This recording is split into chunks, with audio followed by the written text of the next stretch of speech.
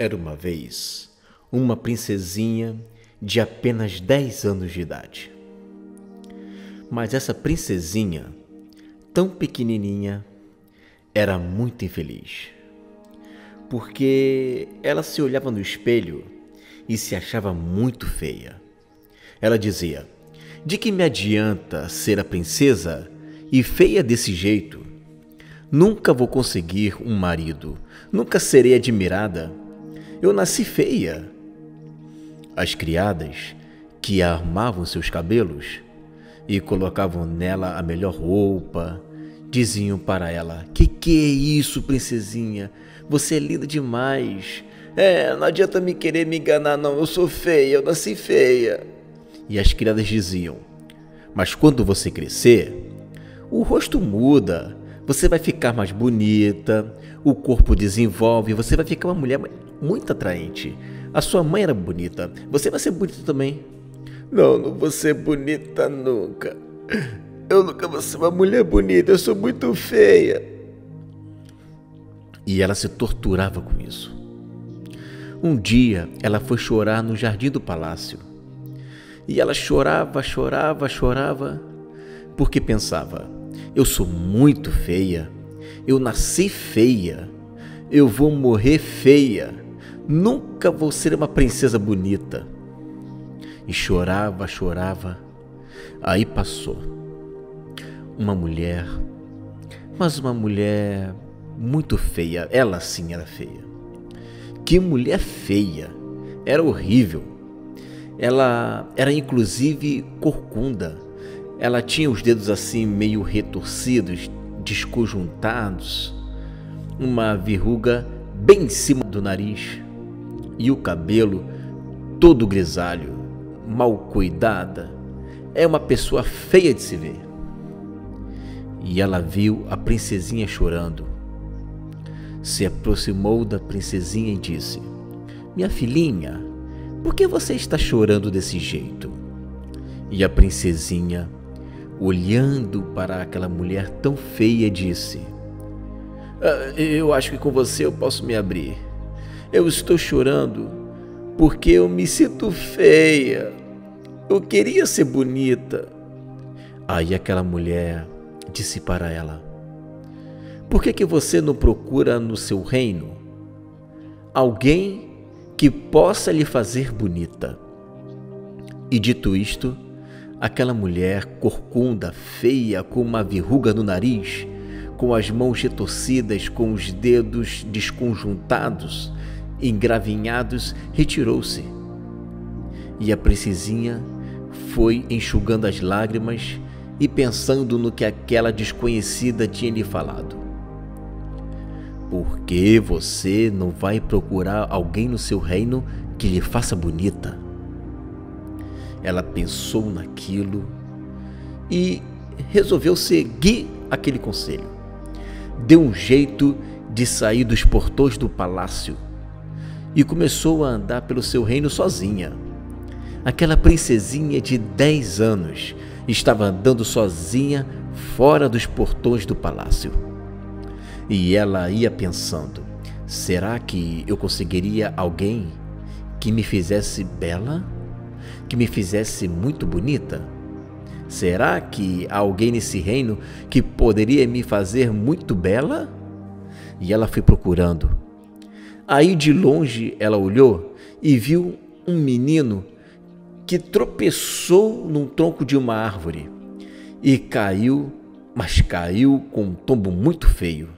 Ela correu na direção daquele menino para poder ajudá-la a se levantar e ela viu que o menino era cego. E ela estranhou que o menino cego estivesse andando sozinho no lugar daquele. E a princesinha então perguntou para o menino cego: "Por que você está andando aqui sozinho?" E ele disse: "Eu me perdi. Eu queria ir para casa, mas eu me perdi." E a princesinha perguntou: "Aonde você mora?" Ele falou: "Eu só sei que é em tal lugar. A gente vai perguntando e a gente acha.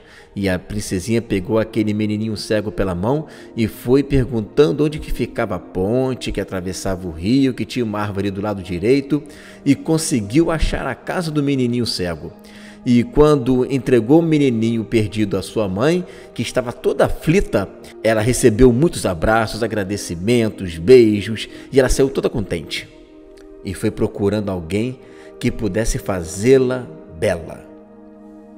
E continuando a andar pelo caminho, ela passou por um lugar onde tinha uma menina chorando também, chorando muito. E ela, se compadecendo da menina que chorava, disse: "Por que você está chorando, minha amiguinha?" E a menina que chorava lhe respondeu: "É que a minha mãe está muito doente e eu precisava comprar remédio para ela, mas eu não tenho dinheiro. A minha mãe é muito pobre. Eu estou chorando porque eu não quero que a minha mãezinha morra." Então a princesinha abriu a sua bolsinha e viu que tinha 2 moedas de ouro. Pegou uma moeda de ouro e deu para aquela menininha que chorava e disse: "Tome, vai comprar um remédio para sua mãe." E no mesmo instante a menina parou de chorar e abraçou a menina, sem saber que ela era uma princesa, e toda agradecida se despediu e foi comprar o remédio para sua mãe na farmácia. Comprou o remédio e levou para sua mãe. A sua mãe tomou aquele remédio e ficou curada. E agradecida, ela ficou agradecendo a Deus por aquela desconhecida que a sua filha tinha encontrado e que generosamente lhe deu uma valiosa moeda de ouro. E a princesinha continuou andando pelo reino procurando alguém que a fizesse bela, quando se deparou com um menino magro e que estava com a barriga muito inchada. E ela disse para o menino: "Por que a sua barriga está inchada desse jeito?" O menino falou: "Não sei, não deve ser por comida, porque lá em casa a gente não tem comida. Já tem 3 dias que nem eu e nem os meus irmãos e nem os meus pais comemos nada, porque o meu pai não está trabalhando e minha mãe é só dona de casa. E todos nós estamos passando fome. Eu não sei por que minha barriga está inchada desse jeito." A princesinha entendeu que era uma verminose, mas ela não queria apenas resolver o problema do menino, ela queria ajudar aquela família. Então ela abriu a sua bolsa mais uma vez e pegou uma moeda de ouro, que era o único que ela tinha, e deu para o menino. E disse para ele: "Olha, passa primeiro na farmácia, compra o licor de cacau, depois você vai para casa e dá o dinheiro para o seu pai e para sua mãe para poder comprar comida." E o menino fez isso. E quando ele chegou em casa, o seu pai lhe disse: "Que bom, vamos dar o mesmo remédio para os seus irmãos, porque eles também estão com a barriga inchada." E assim todos foram curados da verminose, e com aquela moeda de ouro que a princesinha havia dado para eles, todos puderam se alimentar e comprar roupas. E os pais e os filhinhos agradeciam a Deus, aquela desconhecida que havia dado uma moeda de ouro para que eles pudessem cuidar tão bem da família. E a princesinha continuou procurando no reino alguém que a fizesse bela, quando ela viu novamente aquela mulher que tinha aparecido para ela no jardim, no palácio. Aquela mulher encurvada, corcunda, com os cabelos desgrenhados, com os cabelos grisalhos, mal arrumada, que tinha os dedos retorcidos e uma verruga no nariz.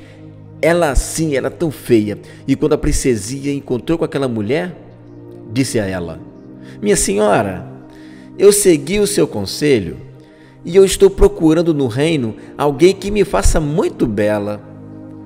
E aquela mulher tão feia tirou um espelho de dentro da sua sacola e disse para a menina: "Olhe no espelho."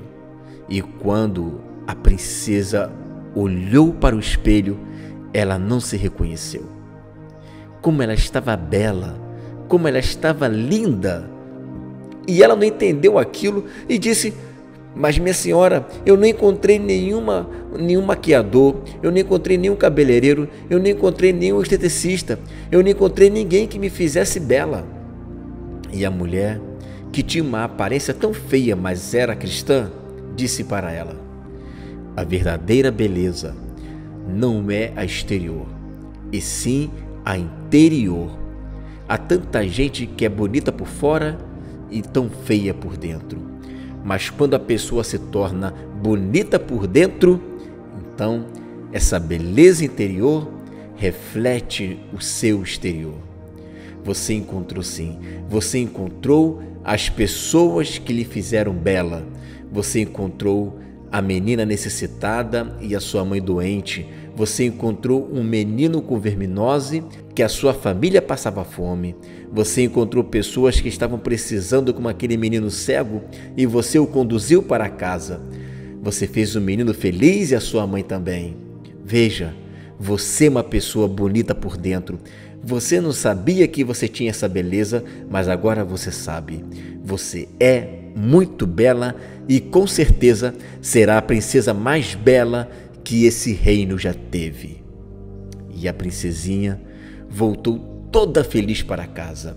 Acabou o complexo, acabou o seu medo. Agora ela sabia que era uma pessoa muito bonita.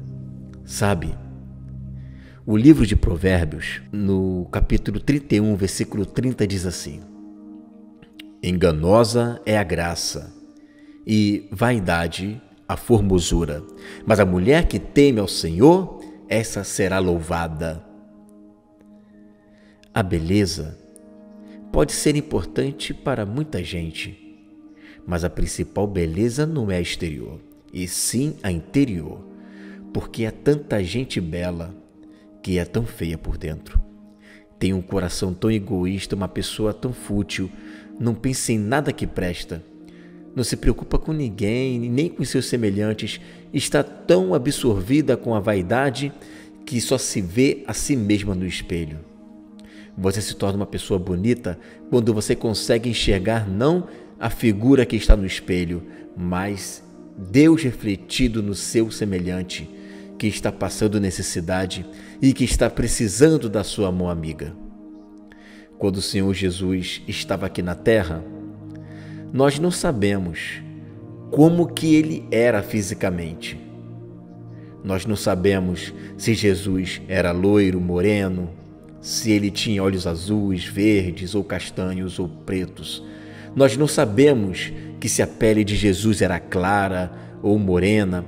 Temos algumas ideias sobre a pessoa de Jesus, mas quando ele não olhou para si mesmo e olhou para toda a humanidade que ele desejava salvar, olhando não o seu próprio interesse, mas o interesse de todos, quando ele se dispôs a sofrer por nós e foi espancado no rosto, levando muitas bofetadas, foi torturado com uma cana de junco na sua cabeça, quando ele sofreu a coroa de espinhos e todos os açoites, quando ele foi torturado e estava desfigurado, quem olhasse para Jesus não via a sua beleza nem a sua formosura.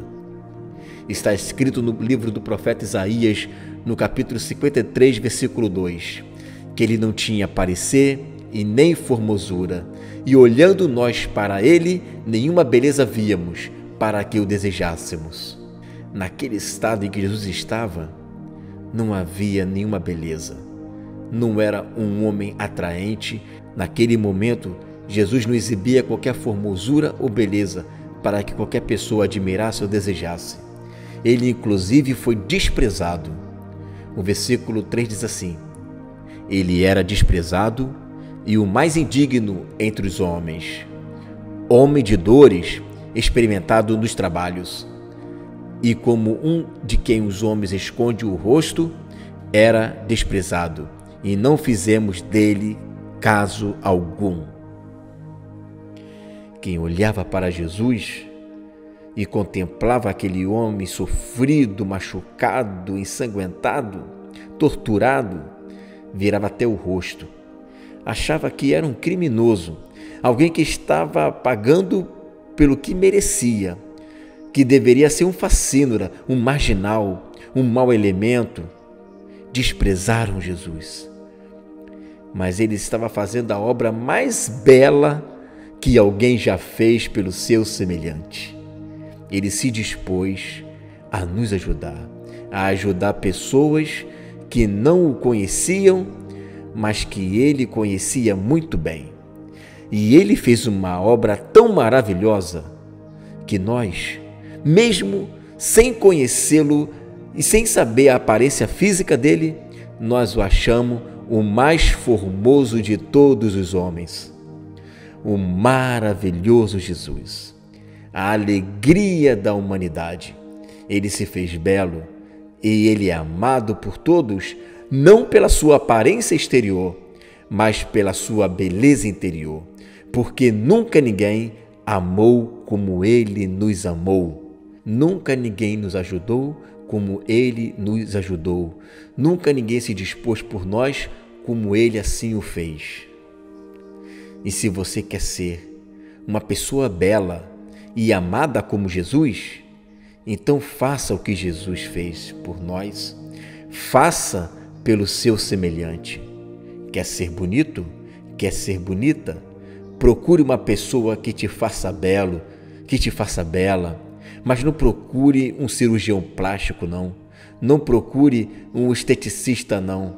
Mas procure pessoas para você cuidar dela. Procure o seu semelhante que está precisando de ajuda.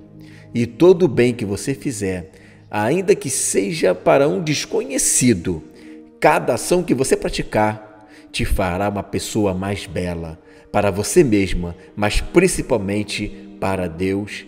E tudo isto estará trazendo formosura para o seu rosto. As pessoas te amarão não por aquilo que você aparenta ser, mas por aquilo que você é. Vamos orar. Senhor, meu Deus e meu Pai, te agradecemos, Senhor, por mais esse momento.